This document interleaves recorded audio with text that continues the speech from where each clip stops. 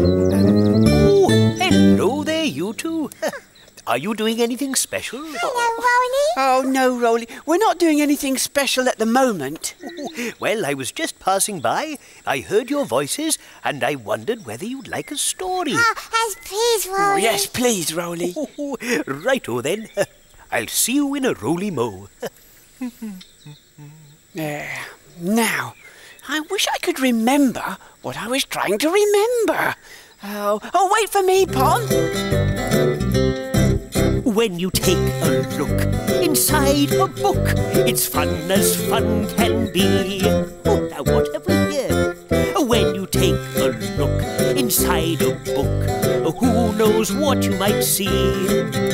A story or rhyme, just take the time to read along with me. Oh, hello there, you two. What have you been doing? Well, Pom's been drawing and I was doing something, but I can't remember what it was. Dory. Oh, yeah, and now Roly's going to read us a story. Do you want to hear it too? Oh, yes. Here we are. Oh, hello, Florrie. Hello, Roly. Now, are you all sitting comfortably? Yes, Roly. Oh, good. Then I'll begin. This story is called A Frosty Night. It was the last day of autumn. The old oak tree watched as his last leaf fell. It's nearly winter, said the tree. Oh, dear. The moon came out. Hello, tree, she said. What's the matter with you this fine night? Oh, it's nearly winter, said the tree. and all my leaves have gone. Oh, I love winter, said the moon. I can peep through your branches now. And she did. Peep-o.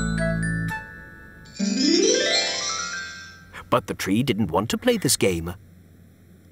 I love summer, said the tree, when my leaves are green and shady, and autumn, when my leaves are lots of colours.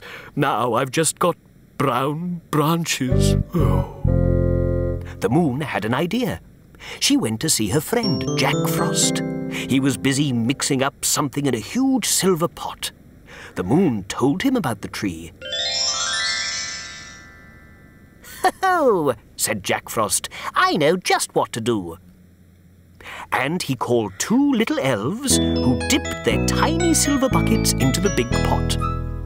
The tree was still sighing when the elves flew over and started painting his branches. Hey, said the tree. Oh, stop that. Oh, it tickles.